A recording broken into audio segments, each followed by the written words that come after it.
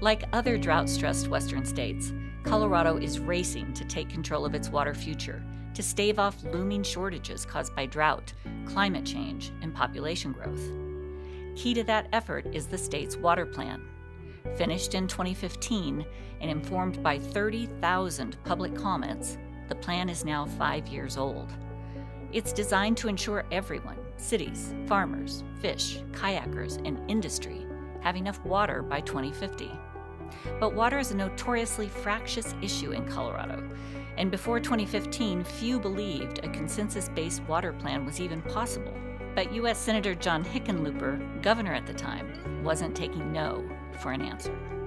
We kind of cooked up this thing together that we were going to create the first water plan, the statewide water plan for the first time in the history of Colorado. In the end, we had over 30,000 people participate in creating this water plan. Since 2015, the water plan has helped direct nearly $500 million in loans and grants to help cities upgrade reservoirs, to help communities write stream management plans, and to support farmers as they test new methods for making their vast irrigation systems work better.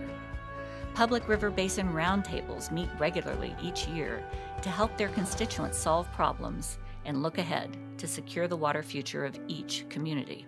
Becky Mitchell was a primary architect of the plan and is now responsible for putting it into action. It's the roadmap, really, for the future for all Coloradans that focuses on economy, recreation, environment, sustainable and viable cities, sustainable and viable agriculture. Everything is what Colorado is. Farmers are key to any successful water management plan in Colorado because they control roughly 80% of the state's water. Convincing them that state oversight of water planning was needed was not an easy sell. Gene Manuelo is a rancher and feedlot operator on Colorado's eastern plains. We start talking about water and farmers get a little skeptical that people are trying to take it away from them, and the idea that we do own 80% of the water is a little misleading. We do have 80% of the water, but we do feed America with that water. One water plan goal asks cities to link development to water supply to help ensure growth doesn't outstrip water availability. It also asks cities to partner with water-rich farm communities to share water, rather than buying up farms and permanently removing the water, a practice known as buy and dry. Parker is one of Colorado's fastest-growing cities. Ron Redd runs the water district there. What the plan has done, and I think has been successful at, is bringing the stakeholders together to talk and framing the discussion. The longer we talk and the more we work together, I think you start coming closer to solving problems.